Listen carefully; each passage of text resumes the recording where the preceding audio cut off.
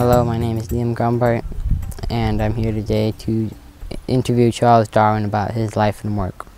Mr. D, if I can call you that. My name is Charles Darwin.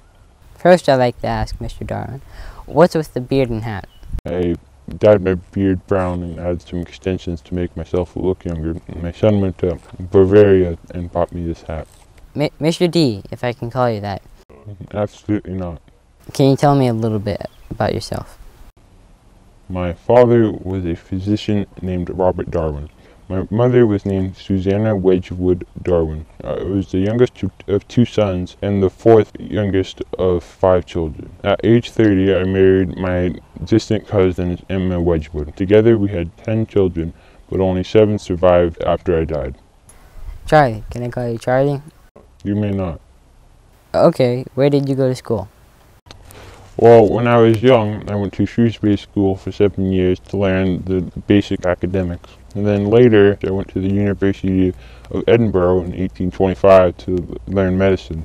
However, I was not meant to learn medicine, and my father quickly realized this.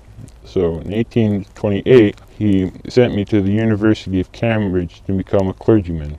A couple years later, I earned my degree as a clergyman from the University of Cambridge. What did you do after you went to school? After I earned my degree as a clergyman, I studied geology with Adam Sedgwick.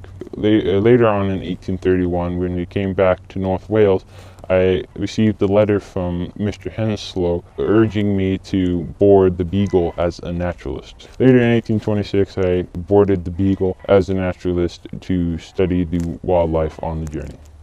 Do people call you Chuck? No. Okay. What's the Beagle? The Beagle is an exploration vessel. So what do you do for a living? Besides a naturalist, I'm a writer, geologist, botanist, and biologist. What are some of the books you've written? The first book I wrote was titled On the Origin of Species by Means of Natural Selection, or the Preservation of Favored Races in the Struggle for Life. The first 4 chapters are about artificial and natural selection. The 5th chapter tells about the laws of variation and changes to species other than natural selection. The next 5 chapters after that explain the obstacles that make it hard to believe in evolution and natural selection. The last 3 chapters, excluding the recapitulation, explain the evidence of evolution. Other books I wrote include The Variation of Animals and Plants Under Domestication, The Effects of Cross and Self-Fertilization in the Vegetable Kingdom, and The Descent of Man.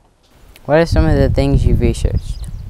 Most of the research that I took to write my books from my time on the Beagle. I took notes. I also noticed there were differences between 13 species of finches on the different locations of the Galapagos Islands. The finches helped lead me to the realization of the theory of natural selection. As I was writing my own books, I read other people's research to get inspired to write my own books.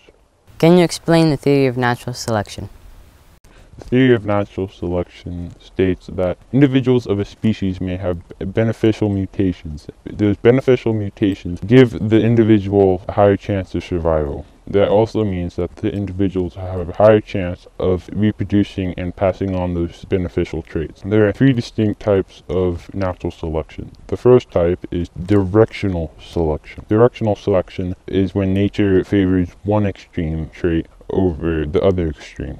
An example would be the 13 finches I was talking about. Over time, the food source of the finches may change. Therefore, individuals will develop different beaks to eat the new food, and there will be fewer of the previous generation. And then as time goes on, the new generation will change to a newer extreme, which eats a different type of food. The other type of natural selection is disruptive selection. Disruptive selection has nature favor both extremes. For example, if there's a frog that's normally bright green, if in one area most of the surrounding environment is brown, it wouldn't survive very well if it was bright green. So over time, this species would develop camouflage that was brown. so there will be fewer of the previous generation of bright green frogs. The last type of natural selection is stabilizing selection. Nature will favor the bulk of the average organism if they're well adapted to their environment and other surrounding features. An example would be turkeys. Naturally, turkeys are brown. Somewhere along the line, you'll get an albino turkey, which is white. The average organisms are the brown turkeys, and the extreme would be the white turkey. And there are fewer extreme turkeys because the white turkey in its environment would be seen easier and killed. But the bulk of the average turkeys would be saved because of their natural brown camouflage. Okay, I'm going to call you Chucky D. Chucky D's okay. Explain a normal day in the life of Chucky D. A normal day for me is waking up early and then going for a walk at 7:45. After the walk, I come back in and eat some breakfast. After eating breakfast, I go to work for 1.5 hours. Then I take a break and read and write until 10:30, in which I start working again. At 12 o'clock, I consider the day's work done and go for another walk. I come back and eat some lunch, then read and write. I take another walk, then come back in and relax and smoke until dinner at 7 o'clock. After dinner, I play backgammon, read, and enjoy some music until 10 o'clock when I go to bed. Thank you, Charles Darwin, for taking some of your time to give this wonderful interview. You're welcome. Thank you, audience, for taking some of your time to watch this.